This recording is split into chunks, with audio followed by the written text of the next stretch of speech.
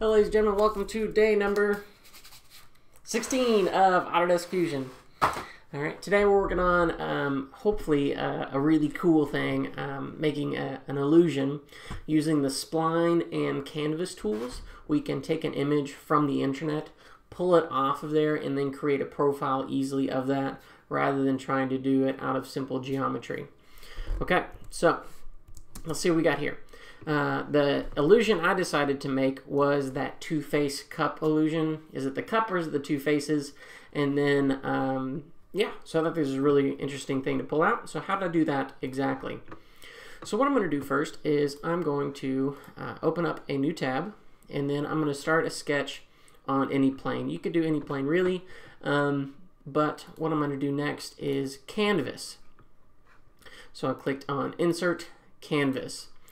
With Canvas, this allows me to pull up an image that's not necessarily going to be part of my part, but it's going to be something to use to reference. So I downloaded the file from the internet earlier today, and so now I have to select which face I'm going to put this on.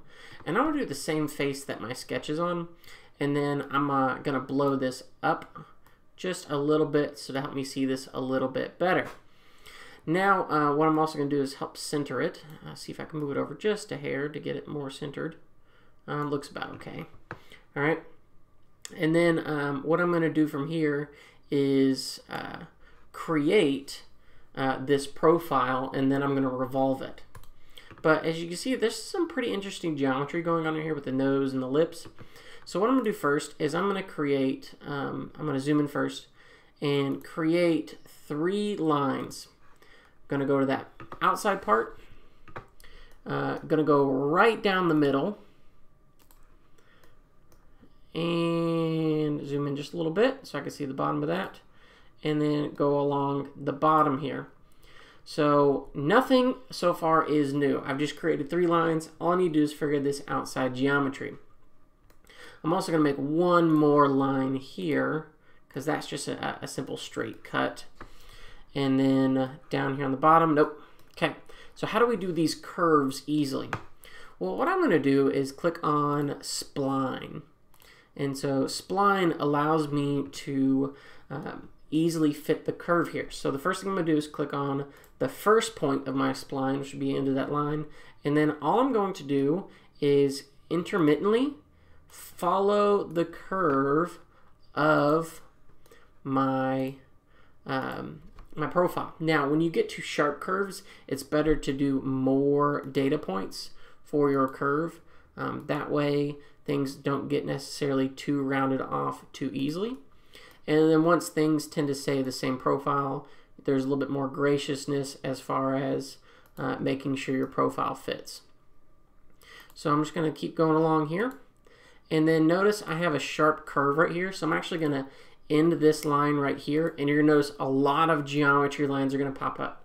You're welcome to ignore those, and I'm going to click on Spline and then start again, because I know right around that lip point I'm going to run into some issues, and since it was just too sharp of a turn, I'm just creating a new spline there.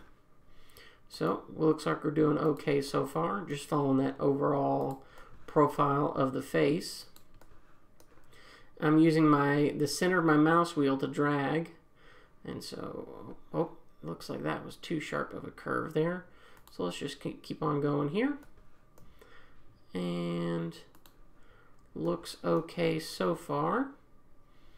Oh, that was a little bit too sharp there, so let's go here. And you're welcome to make this very detailed if you want to, or you can just do an overall shape. Now this would be really helpful for students trying to make things very particular, like from a video game or from something particularly found online that when they want to repeat and throw it up in Inventor as well. Okay, now what I'm going to do is hit Finish Sketch. Now here's a couple things I know that this thing hopefully has gone well. Over here on the left, I'm going to make that canvas disappear, so we're no longer visible and I can see my side profile. Here's how I know a couple things went really well.